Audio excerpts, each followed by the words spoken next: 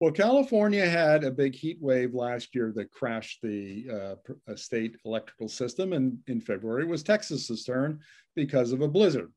Well, this summer, both states are having troubles once again because of high heat. So we're going to talk to energy economist Ed Hurst from the University of Houston about what the issues are and what, if anything, can be done about them. So welcome to the interview, Ed. Thank you, Markham. Well, look, let's start with Texas first. Lots of criticism of the problems that came out of the blizzard in February, where people were without electricity for days in some cases, high electricity bills, some of them as high as $10,000. Are we looking at a repeat of that, but instead caused by the heat instead of the cold? Oh, yes, absolutely. This has been a train wreck and process for 20 years. The market in Texas was doomed to fail. We wrote about it in 2013. And so that's one forecast that an economist didn't need to have happen. But the Texas grid has turned into a serial killer. Even by the state's own numbers, 154 people died. The Houston Chronicle says 194. BuzzFeed has come up with 700 just from analyzing the state records. This is a travesty. The energy capital of the United States, essentially the energy capital of the world, and we can't keep the lights on.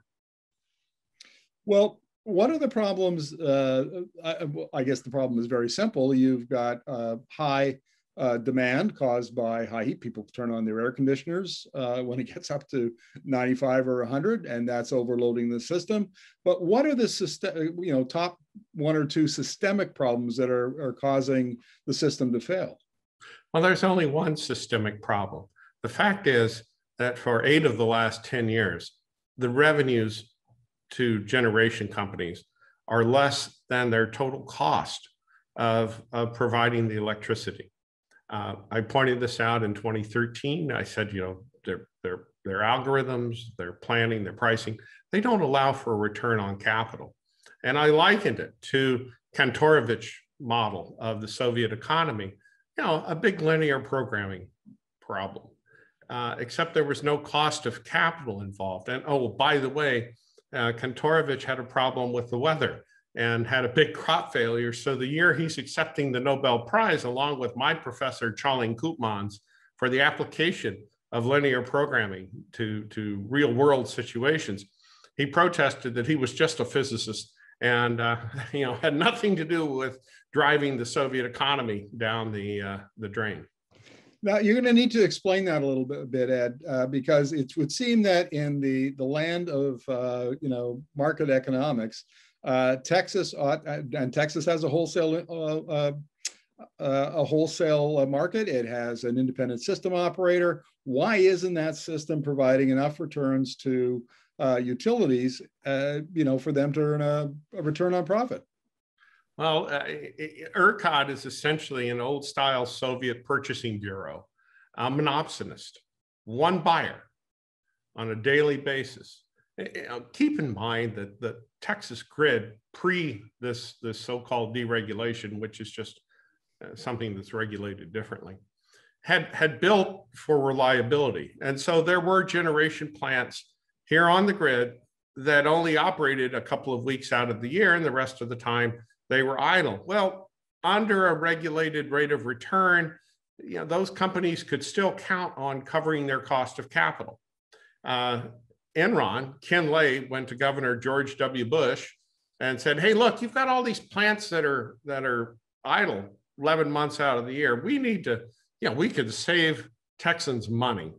And so they created this monopsony entity called ERCOT. And ERCOT requires these generators to bid into the system every day. So think of it. Let's go with, say, the Toronto Blue Jays as an example of an electricity-only market. Only those guys playing the game tonight are getting paid. The fellows on the bench are not getting a paycheck unless they get into the game. They sell a relief pitcher, a pinch hitter. But the majority, they're not getting a check. They can't continue going forward. They'll starve to death And so the generators on the Texas fleet have to compete just to keep employees in place. And the prices are bid down below cost because of that. And you reach, as you know, those of us who teach microeconomics will point out, the shutdown rule is price less than average total cost. So we've had deterioration. We've had generation companies leave the grid. We've had units leave the grid. And there's no incentive to invest or reinvest. Final question on Texas, Ed.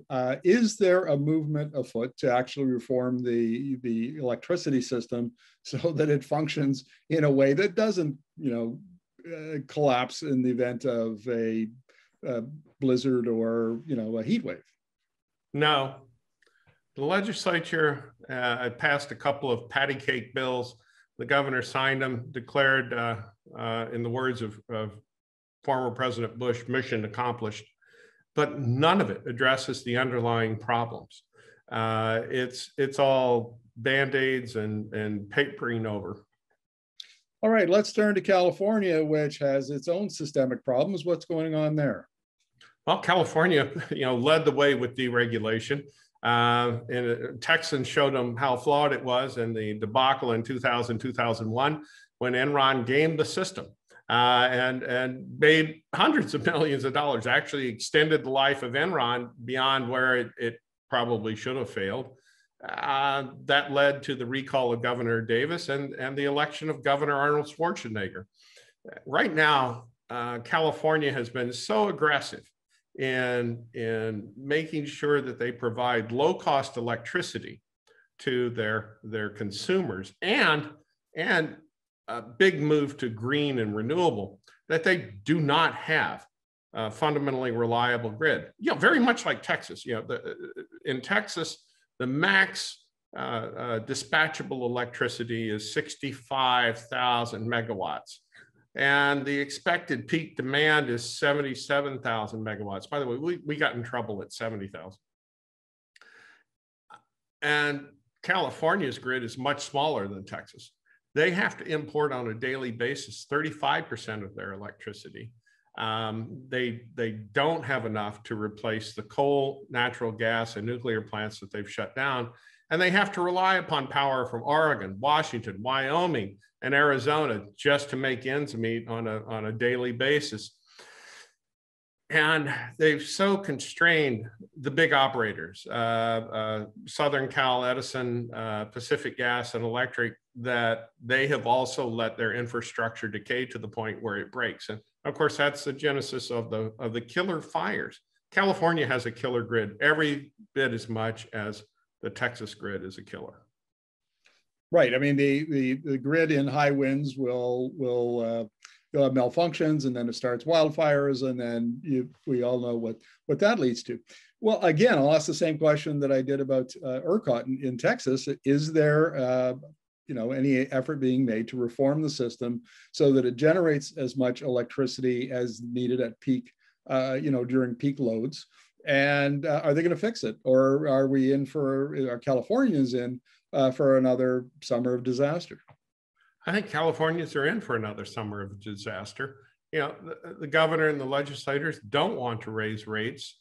They know that is poison to their reelection. But there's just little political integrity in California or Texas.